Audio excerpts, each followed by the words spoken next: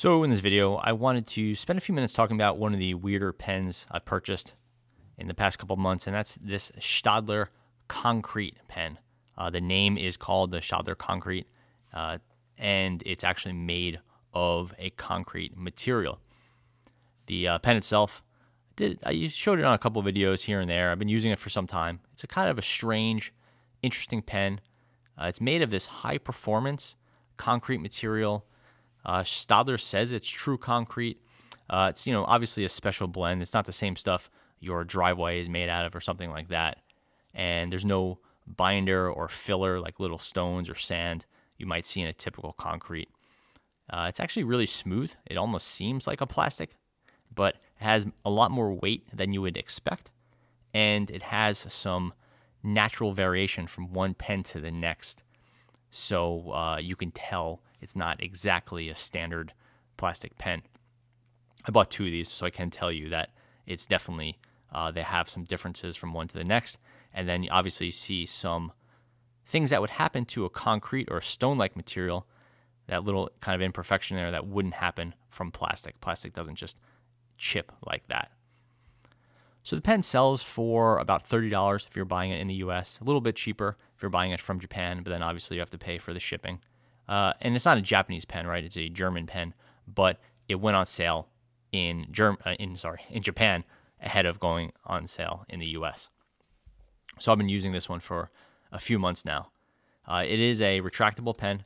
It uses a Parker-style G2 refill, which you get at just by opening this piece here. It's a pretty standard pen once you actually kind of look at the function, but in its form, it's obviously has some really interesting design choices made, and the material itself is the most interesting choice. It's a larger pen, and that's sort of befitting the price. It's 1, 2, 3, 4, 5, almost 6 inches long. So here's it next to a Pilot G2 Limited. It really kind of dwarfs that pen, which is not a small pen. It's also large in its diameter. It's over a 1/2 inch wide, and you can check out unsharpened.com for more specs. I'll get those up in a few days. So, like I said, it's a retractable pen, which combines a metal front piece, flat metal clip with those little kind of window stamps in it, and a metal button. It has a little plastic, at least I believe it's plastic. I'm not sure if it's stone or not, or concrete or not. Little finial there with that Staedtler helmet guy. And then the barrel itself. It is, you could see the barrel is kind of a strange shape. It's basically hexagonal, but it seems to be like a little bit off. Just like kind of skewed. And I think that was obviously done on purpose. It's meant to be kind of a strange shape. You see one wide face here, small face. This appears to be an extra large face, then a medium face, and another medium face. So it's asymmetrical there.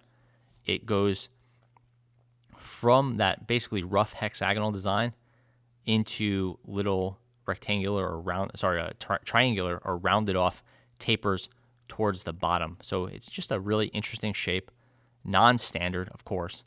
And then there are these middle pieces here, which I think are plastic.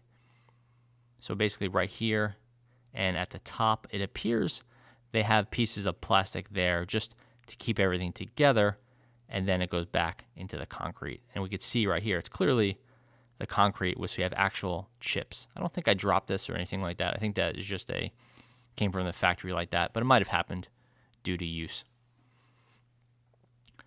The concrete itself, it's quite smooth. When you feel it, it feels like there's some sort of coating on it, maybe a lacquer. It's hard to say. It doesn't feel rough. This doesn't hurt my hand at all. It's not wearing down my fingers or anything. So it's definitely smooth. You could see that there's like some little chips here, like on that E there, which is cool. Like a concrete, if it was formed and then kind of, I guess it was probably etched or somehow drilled out, then you would get chips at the E and things like that, right where the corner isn't as strong as the rest of the concrete. So it's understandable that would happen. It actually gives the pen some character in my eyes. You see there's some natural texture from one to the other. And I bought 2 of these, so I could tell you that it does vary from one to the other. And there is some signs of wear at the corners. You can see the corner does not have the same level of gloss as the rest of the pen. I'm guessing that is going to continue over time, and the pen is going to accrue more and more character. So it's got a nice weight to it. Clearly, it's a well-made pen. The click is fine. Really nothing exceptional. I would hope for a pen of this price, they could have made it a little bit more firm and a little bit more clean sounding, but it's definitely not a problem. For a second, I wanted to talk about stone pens. So you would think this is like this hyper original thing, but there's a few other pens made of some form of stone or some form of concrete. The most famous of them is the Visconti. I'm blanking on the name. The Visconti. The Homo sapiens, which is a fountain pen, rollerball, ballpoint. That's a high end. That one's made of a composite made of concrete. Sorry, not concrete. Made of volcano stones, rather. And that's like a $500 or $600 pen, so way in a different league. And then recently we looked at the Uni Mitsubishi Limex, which is made of sort of a plastic type composite made of stone, like stone that's bind together to resemble a plastic. So that's the Limex. And there's a few other manufacturers that have concrete pens now, but I haven't seen too many that use this really smooth finish like this. You can see it actually has kind of a gloss to it, and that's a combination of a very smooth finish and I'm sure some form of coating. Being a rather expensive pen, it comes with a gift box. There's not really too much to show with the gift box. It's nice, it's on a shelf. It would look rather nice, and it's just a sort of plastic housing, and then you have a metal box with a sort of concrete design printed on, and then that sort of little foam holder. There's really nothing else to it, and there's no top with this, so it's not a true gift box, but it is nice that they went the extra mile there. The pen uses a standard Parker G2 style refill, so you could put whatever you want in there. I have shifted over from the standard Staedtler, which is a kind of a boring ballpoint refill. It's really not extraordinary at all. It's kind of an old school ballpoint. It's fine, but there's really nothing to note about it, to the Schmidt Softline, which is a not quite a hybrid, but it's a low viscosity ballpoint, which we'll see in a second. The point being that the refill that comes with this is fine, but in not any way extraordinary, and you can get any G2 refill in there, so Parker style refill in there. So you could really upgrade this pen with your Easy Flow or what have you. The refill that comes with it, the standard Staedtler refill, is no different than the standard Rotring refill or standard Tombow refill. It's just a functional, completely fine ballpoint refill, like an old school ballpoint. So this is the concrete, and it's a nice writer. Again, it's a heavy pen. It's a large pen. It's not something I would use for hours on end. And the asymmetrical design of the front is a little bit strange because when you grab the pen, it doesn't always feel the same. Sometimes you grab it here on a flat face, sometimes a little triangle, smaller flat face, medium triangle, smallest flat face, tiny triangle. There's a larger triangle. It's just like it was sort of haphazardly done in a way that is cool, but I'm not really sure that it's it really does much for the comfort of the pen. Some face here is going to be more comfortable for you than the other faces, and having to search to find that or kind of grab the wrong one is and have it kind of push your hand in a direction.